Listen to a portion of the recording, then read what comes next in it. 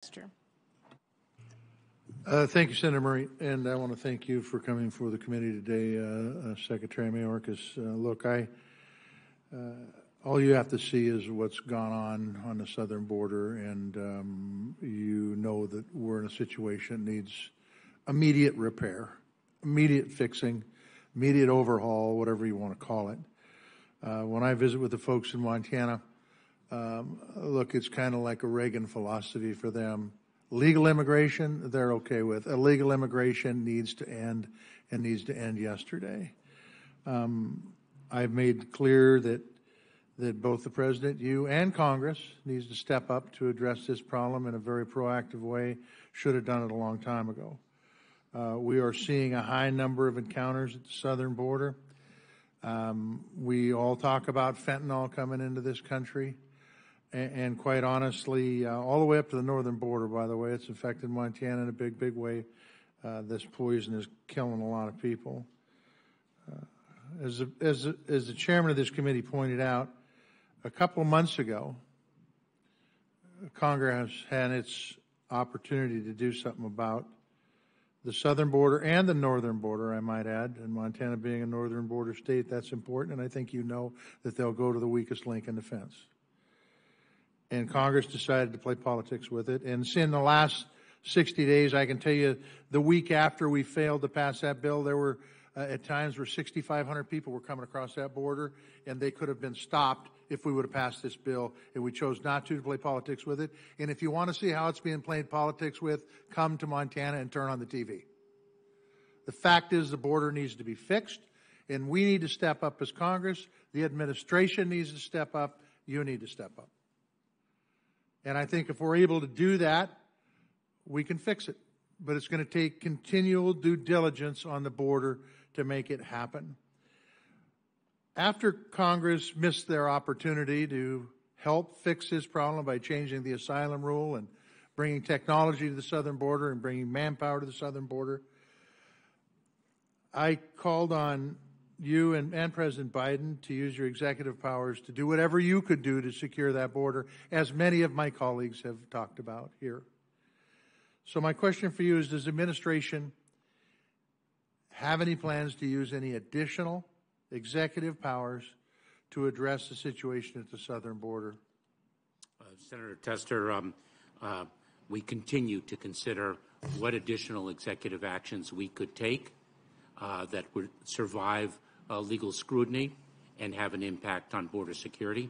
And I should note that the effort to close the border through executive action is something that the prior administration tried, and they were enjoined from doing so. So the real enduring solution is the bipartisan piece of legislation that was negotiated intensely over several months, but we are and continue to look at what executive actions we can take.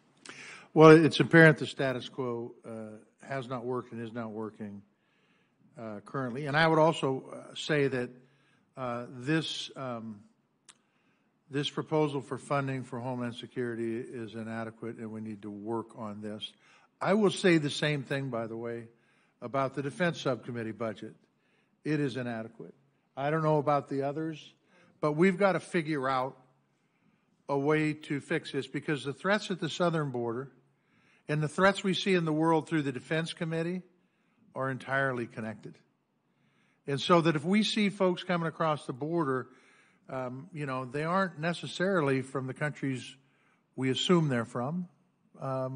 We've had folks that potentially could be terrorist threats, and if they get into the country, it's a problem. So I would call on all my colleagues on the Appropriations Committee to work together in a bipartisan way to try to get these budgets up to a point where they really will do the job that the American people expect in the southern border and the northern border, and the Department of Homeland Security, whether it's a hurricane in Louisiana or whether it's people coming across the border, need the resources to get this done.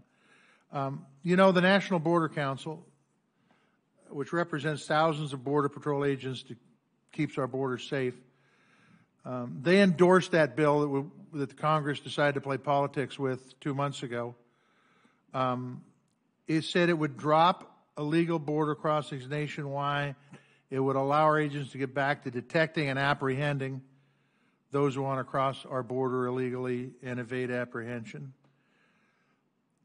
You talked about the border bill and how important it was to get across. Let's just assume for a second, in an ideal world, that we, as congresspeople, quit taking our instructions from people who want to play politics with policy and actually pass good policy. Is there anything else that needs to be done if we were to pass that border bill that the chairman of this committee and Langford and Sinema negotiated out?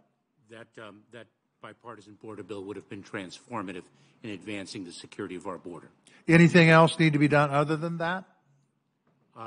In the immigration system writ large, the legal immigration system, there are many other fixes that need to be made. But from a border security perspective, this was an extraordinary legislative measure. Extraordinary. Thank you. And thank you, Mr. Chairman. I have a few more questions that we'll present for the record. Thank you. And thanks, Senator Murray. Senator Murkowski. Mr. Chairman, thank you.